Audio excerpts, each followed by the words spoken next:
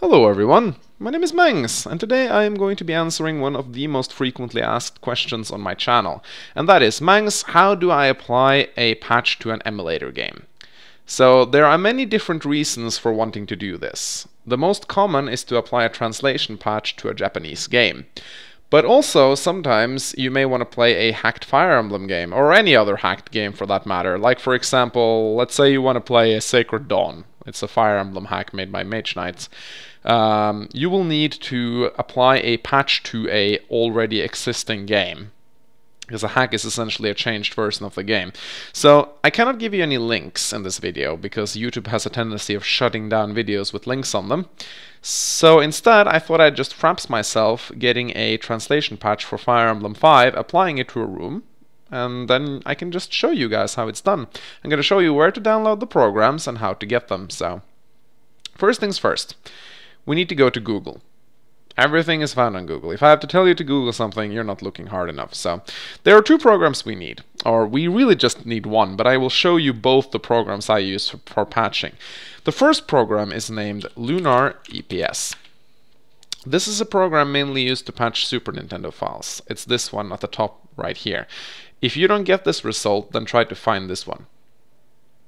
So right here, you download it by clicking here. You need WinZip or WinRAR in order to extract the file. So just save it to your computer and extract it, and you should have Lunar EPS. The other program I use is mainly for Game Boy Advance games, and it's just called NUPS. It's also the one at the top right here. So you download it right here. Now I have it, so I don't need to download it or extract it, but I trust I don't need to tell you guys how to do this. So just save it to your computer, extract it, and you should now have NUPS. Okay, so now that we have the patching programs, we need two things. We need a room file, which is basically an emulator game, and then we need the patch itself. Now, depending on what patch you need, you're gonna have to look for it yourself. But let's say I want a Fire Emblem 5 room. Well, I will just Google Fire Emblem 5 room. Now, there are multiple results here, and there are a lot of crappy sites on the internet, so you might have to do some digging. And for the love of God, you need to have a good antivirus program, because sometimes when you enter these crappy sites, you might get attacked with spyware and the likes. So it is a little bit risky. But if you have, let's say I have Symantec right here, at least, yeah, I have Adaware and Symantec protecting my computer, so I'm pretty safe. But just a heads up if you want to go dig into these crazy sites, but usually it's the first result that you get right here. Here is a really good site, actually, Emmer Paradise. I really recommend this page right here. So let's go back.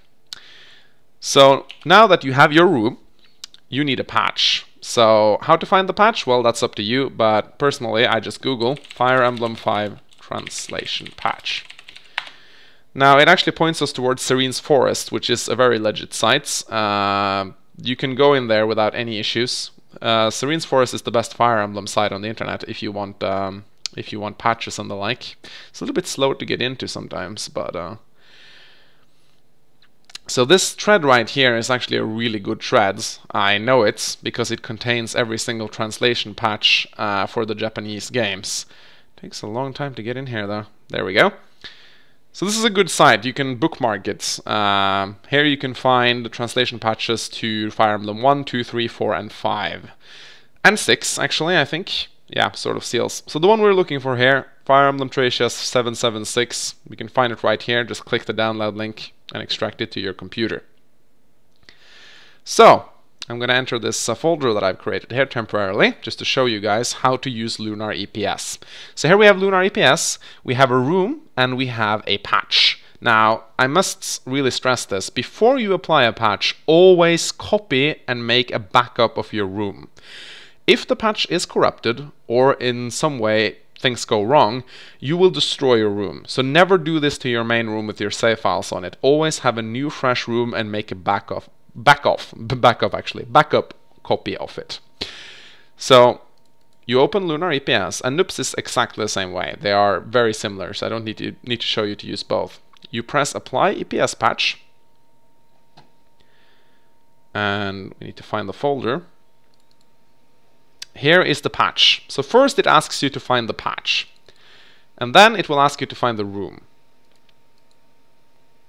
You press the room, and the file was successfully patched. It's that simple. So next time you open the game, it will be translated. If not, you need to find a new room and a new translation patch. Sometimes rooms and translation patches are not compatible. There are US versions, there are Japanese versions, there are a lot of different files. So you might have to do a little bit of digging, but for me this worked the first time. So if you just use Google and use your head, you shouldn't have any troubles doing this. And as I said, this applies both for applying translation patches and for playing hacks. So hopefully this should give you what you need to go and play some hacks of your own.